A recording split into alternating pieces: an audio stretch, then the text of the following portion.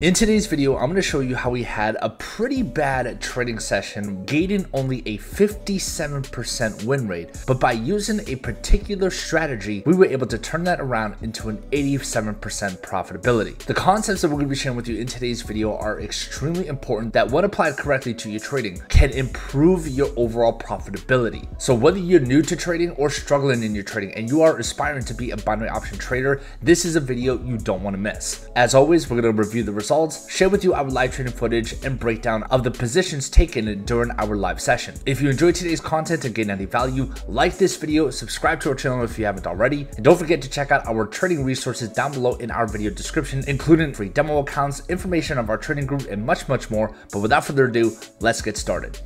If you have any questions as we go through this video, feel free to comment down below. You can also reach me directly anytime, either via email or Telegram. You can access all my contact information down below in the video description. And as a reminder, to use demo accounts whenever you're testing out new strategies or trading methods that you want to implement into your trading. Demo accounts are tools that allow you to trade in a real live environment without risking any money. As many of you know, we conduct the majority of our binary option trading on this platform known as Pocket Options, a fantastic broker that's been around for nearly 10 years. They provide free demo accounts which you can use anytime. Not only is it great for trading, but it's also great for securing your profits. And speaking about securing profits, we recently uploaded a brand new video regarding our latest withdrawal using the Pocket Options platform. So if you haven't seen that yet, I'll leave the link to that video down below in the video description. So like I mentioned earlier, we had a pretty bad session where, as you can see based off of the results, it wasn't ideal. You can see that we had some winning trades, but we also had some substantial losses, which affected our overall win rate. We were using a certain strategy that uses the downchain channel and the STC, and for the most part, this strategy has worked out very well. However, in this session, it started off good where our first position for Euro USD did close in a profit. However, the trades following after that weren't ideal. Next trade, we took a double position, which our first position ended up closing for a loss, and then the other trade closed in a win. So far, 2 out of 3 winning trades, followed by another loss. Here we took a couple of consecutive trades for GBP JPY and for USD JPY, which fortunately closed in our favor for a profitable 1-minute sell. And then our final trade for USD JPY, we entered for a 1-minute buy, which closed in a loss. So when we take a look at our trading history, you can see that we did a total of 7 trades. And because of the losses that we had sustained, we only gained a 57% profitability. So technically, this wasn't a losing session because we were able to walk away with a $570 profit, but the win rate was not ideal. And the main issue is the turnover in comparison to the profit. Yes, technically, this wasn't a loss because we were able to walk away with a profit of $570. But if you look at the turnover, we invested over $6,000 for this particular session. Now, just to clarify, your turnover is the amount of trades multiplied by the value of those individual trades. In this session, we did a total of 7 trades, each trade valued at $950 a piece. 950 multiplied by 7 is going to give you your turnover. So the fact that we invested $6,650 just to make a profit of $570 is terrible. This is not a good profit to turnover ratio. Now, the purpose of this segment isn't to go over the rules of this particular strategy using the downchain channel and the STI. This is something that we've covered in previous videos, and of course, it is something that we will go over in future videos as well. What I want you to take away from this portion of today's video is to understand when it's time to walk away. Is it the strategy's fault we lost 3 out of 7 trades? No. Is it the strategy's fault that we only had a 57% profitability? No, it's not. Remember, every properly structured rules-based strategy works. The difference is how you use it and the conditions of the markets at the time that you are using any strategy.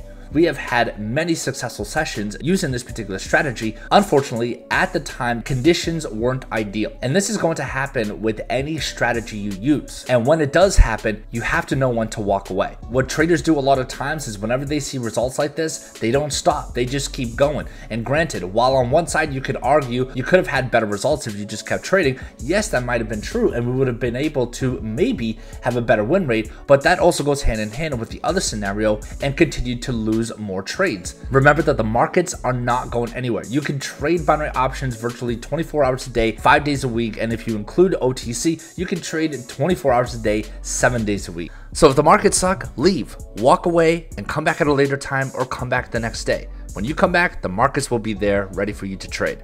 So needless to say, this wasn't an ideal session. So what did I do? I walked away. I went to the gym, took care of my kids, did other things around the house, do something else, walk away from the charts, which is something everyone should do whenever you encounter markets not providing you with the proper setups. It doesn't matter who you are, your skill level, or what strategy you're using. Everybody's gonna have losing days. Some people have losing weeks, but it's how you handle those moments where markets aren't going in your favor that can make a big difference between having a temporary losing moment or blowing the money that you have. This is why it's so important to educate yourself with how these markets work, having a proper trading plan and risk management you follow on a strict basis that will allow you to not only sustain the losses that you can and will endure, but also maintain the profits that you've earned to grow your account over time. Now, what we're about to show you is the turnaround of the following session after that losing session, which as you can see came out extremely well, where I think out of a total maybe 13 trades,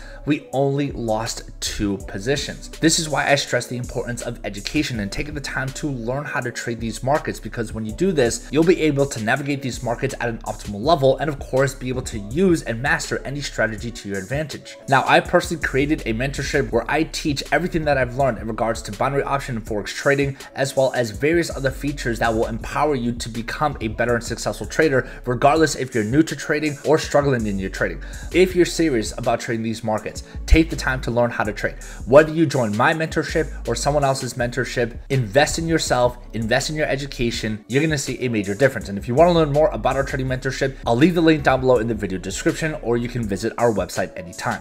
Now, I also want to add a side note in regards to this session. As many of you know, when it comes to trading the binary markets, not only do we use the Pocket Options platform, but I also use a third-party charting solution called TradingView. As a trader, whether you're trading futures, Forex, or binary options, it is important that you use a chart like TradingView because this gives you a better view and more tools for your analysis. It is free to use. They do have some paid packages, but you can use TradingView for free. So if you don't have a TradingView account, you can sign up for free. I'll leave the link down below in the video description. Now, in this particular session, we're not using any indicators. We're just relying off of what the markets are providing us in terms of zones, structure, price action, and of course, any patterns that we can identify. In this area of the market, we took a sell trade for Euro CAD. Price was rejecting the supply zone, which also served as resistance here and support here. I also have my TradingView chart open. We can get a much better view of Euro AUD. Not only do we have the rejection of this resistance zone, but we are in the midst of a downwards channel. So we took this for a 1 minute sell, which as you can see, closed in profit. Next trade was for AUD CAD. Price was testing this level of resistance, which was previous support. So we took this for a 1 minute sell. Unfortunately, this trade did not close in our favor. Price ended up blowing through that resistance, which resulted in a loss. Next was for AUD JPY, where we took a 1 minute sell in this level of the market. We can see that this is tapping into another supply zone created by the previous lower lows. We had the rejection at the supply zone, so we entered for a 1 minute sell, and as you can see, close in profit. 20 minutes later.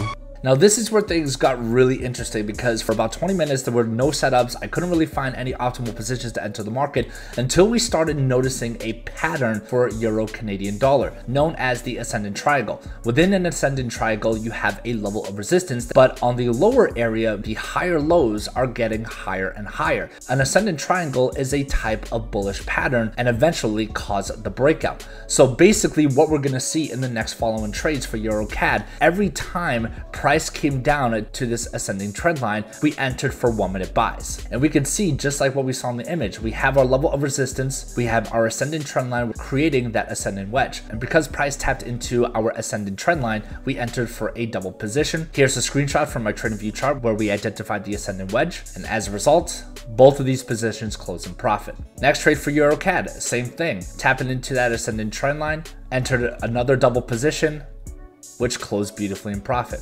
Now here we notice price broke through our level of resistance. I was expecting price to kind of bounce off of this resistance to serve as support and continue upwards. So we entered for another position. It was a little bit premature. I should have waited for a more optimal entry, but nevertheless, because of the momentum and given the fact that we are in this ascending wedge, both of these trades closed in profit. Now I want to interject for a moment in case any of this seems a little bit confusing. Don't worry, because this is one of the many things that I teach in my training course. understanding how to read these markets based off of different levels and zones, time frames, patterns, structure. When you apply these concepts to your trading and you're able to trade the markets without the use of any indicators, this is what's going to allow you to virtually use any strategy and any indicators to your advantage. This literally makes all the difference between those who struggle using different strategies and those who make money from any or no strategy whatsoever. This is exactly what I teach and much, much more. Now, as we continue with the trading footage, you're gonna see that we're just entering multiple buy positions as a result of price tapping into that ascending trend line of that wedge, which resulted in another profitable trade. Once again, tapped into that lower level. We entered for another double position as a result of where prices within the wedge. We actually did have a little loss there. That first position closed in a loss because of the timing and position of our entry, but nevertheless, our second position closed in a profit.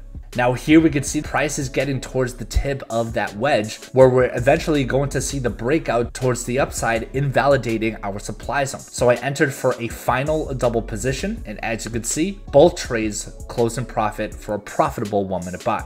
Now, to be honest, I thought I was going to be done after that last double position. However, we finally had the breakout of the wedge. So we entered for one final 1 minute buy, which as you can see, retesting what was a previous resistance to now serve as support. So we entered for a final 1 minute buy, which as you can see, closed in profit.